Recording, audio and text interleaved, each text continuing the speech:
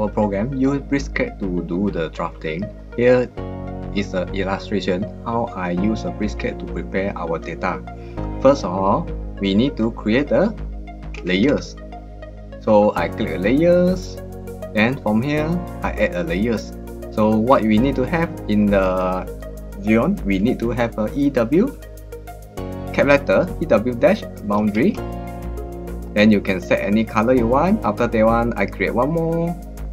It's a EW dash platform. So this is two important layer we need to have it on to input data.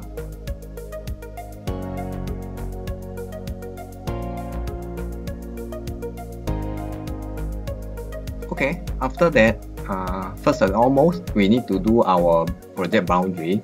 So I make a current of this layer as our current working layer. What I need to do, I create a polyline to our projects. So I demark my project boundary. So make sure this all point must be snapped to the correct point. Don't just whatsoever expressively to do it on. For here, I close it on, type a C. So my project boundary is closed. After that one, I move to my platform.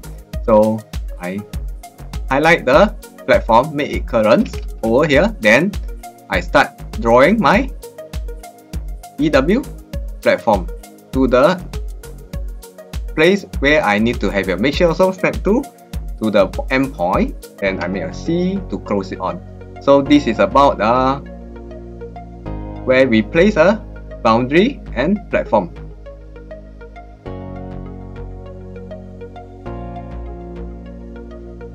You draw your project boundary, then you add your platform with the polyline.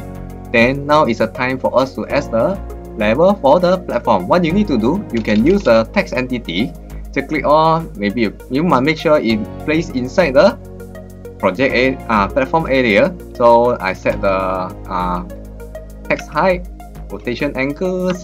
Then after that, I key my level. So this is how we place a level inside the platform. After that one, you can either use another round for this one. I may add the type of the property. I make simple, I just copy it. Then I double click to edit. This is RT1. So this is how we create and define the text inside the platform. Make sure it's inside. We need a small study over there. Actually, computer is, when I click on the text there, computer is load into these coordinates. This is an insert point of that properties. So where we computer compute. So in a way, if you make sure this point must be inside this EW platform, else they will not consider there's a level into there. So from here, you can do all the thing there until you finish all those input.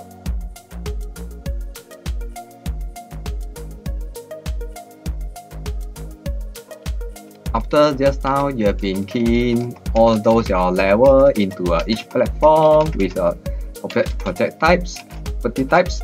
Now is a time for us to place some more level, which called proposed level, mostly on the road. How we need to create a new layers.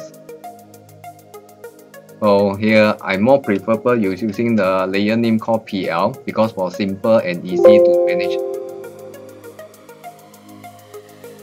So make it as a current.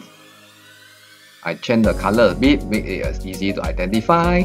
Then using the same concept, I use a text entity to add the platform text. So also the same, set the height, the level, then key in your proposed level. So from there, you can continue do whatever the point you want to place, just put it on. Then you complete it.